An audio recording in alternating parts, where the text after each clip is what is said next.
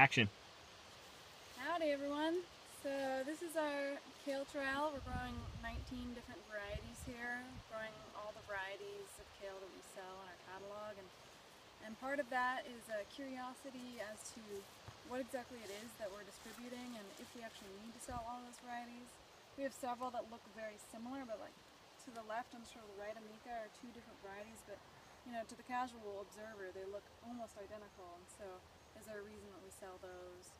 We're not sure, so we're tasting them, we're seeing how they perform in the heat and the cold and different things. And this one was a really fun discovery for me doing the kale trial. This is the curly Roja kale. Really vibrantly beautiful purple kale, really delicious, and looks great in a stir fry or whatever really holds onto its color. So this one has performed really well in the heat. Some of the other ones have kind of lost their luster. So that's a bit of the download. And within these 19 different trials we have right here, Rob, if you want to look at this one, this is Lacinato type, or the Black Tuscan, I believe is what that particular one is. And then the Red Russian types, which we have a lot that look very similar. The main difference is just like whether they curl a lot or is one big leaf. And there's diversity amongst some of these populations. Look like they almost have two different types living amongst the same seed. And so that's something we've been finding out, is that there's inconsistencies amongst some seed lots that we've acquired and grown out.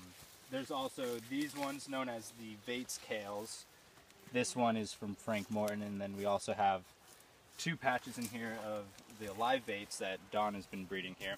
This is one of my favorites. I love the bright green. I mean, it just gets so vibrant, particularly when it's young. And these ones seem to be doing some of the best here. I believe the Roja over here is actually a purple selection of a Vates kale, which I think is why it's so robust and healthy too.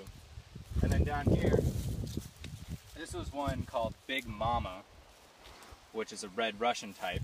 And this one, when we originally started it, it had these little transplants with huge leaves. And when we transplanted all these varieties out in the same day into this field, these for the first couple weeks were by far the healthiest, most vital, and biggest leaves. They look like they were the winners per se. And now we look at them and they're like feet shorter than some of the other ones. So that's changed. Interesting. And they don't look, you know, super stoked right now. Lots of tiny leaves. And then this is our live Vates that Don has been breeding and working on here at the farm for, I think like 5 or 6 years now. Looking great. So that one's, the Vates are definitely winners in my eyes. The Red Russians. The Cyber Frills is a fun one too, if you want to look at that real quick. This one has,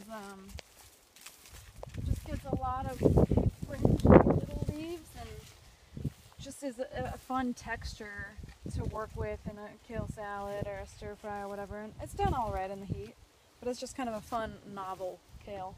So that's an interesting one to observe. Cool. Still looks a lot better than most of the Red Russians. Yeah. And that's you know, the basic premise of what's going on here. Sweet. Thanks, guys. Kale, yeah. Kale, yeah.